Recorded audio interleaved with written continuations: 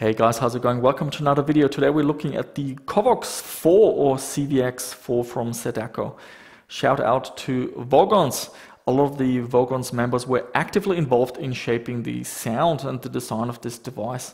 What is the Covox 4? It's basically a clone of the Covox SpeechThing, which was a 8-bit parallel port digital analog converter back in the late 1980s.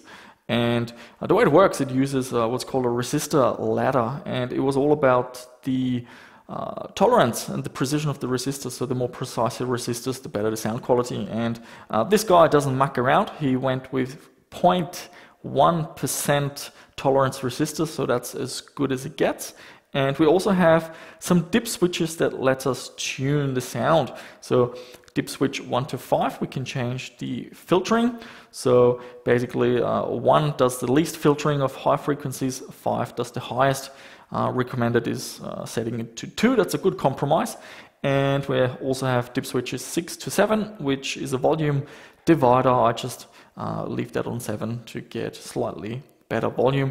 Do note that this doesn't have an amplifier. There's only so much current you can draw from the parallel port, so you have to use basically either powered speakers, amplified speakers, or connect this into the line-in of an amplifier, for example. There's one more dip switch, but that doesn't really seem to do much, the DC bypass, so I just leave that off.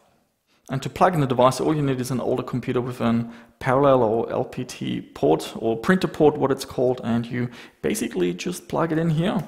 And that's really all you have to do, and then connect your speakers into the headphone port.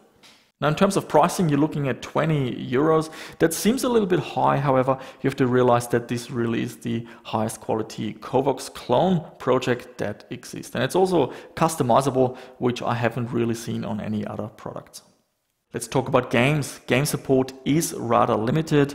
On Moby Games, we've got a list of around 50 games that support the Covox. So I'm going to connect this to a Celeron 266 and we're going to check out some DOS games. A lot of games that do support the Covox are quite unknown, or definitely not mainstream, and I've never heard of them, but there are a few that are quite well known. So we're going to have a look at them, and I'm going to do a direct capture and record through the line-in.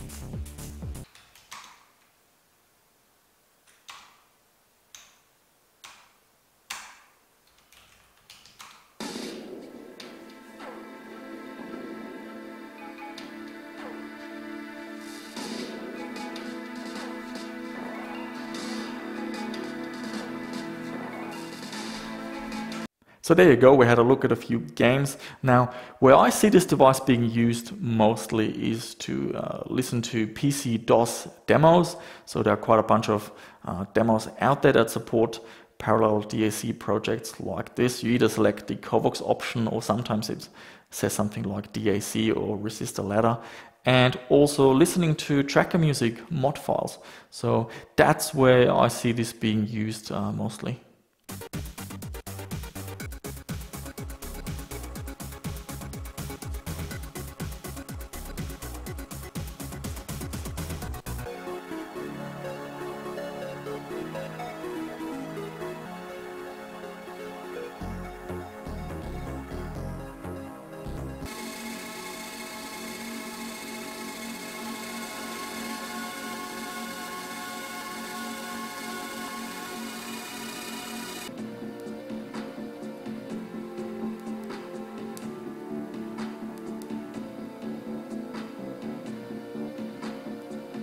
So there you have it, guys. This is the Covox 4, 20 euros, and it's yours. High quality parallel DAC based on the Covox SpeechThing. And look, it's not a sound card replacement. If your machine has an ISA slot or PCI slot, you're better off using a normal sound card, of course. However, if you are in the market for Covox, or you want to experience it and you just want to try out a few other options, or your PC, maybe it's a laptop, simply doesn't have a sound card and there are no other options, then definitely this is better than having no sound at all. So that's it, guys. Thank you so much for watching.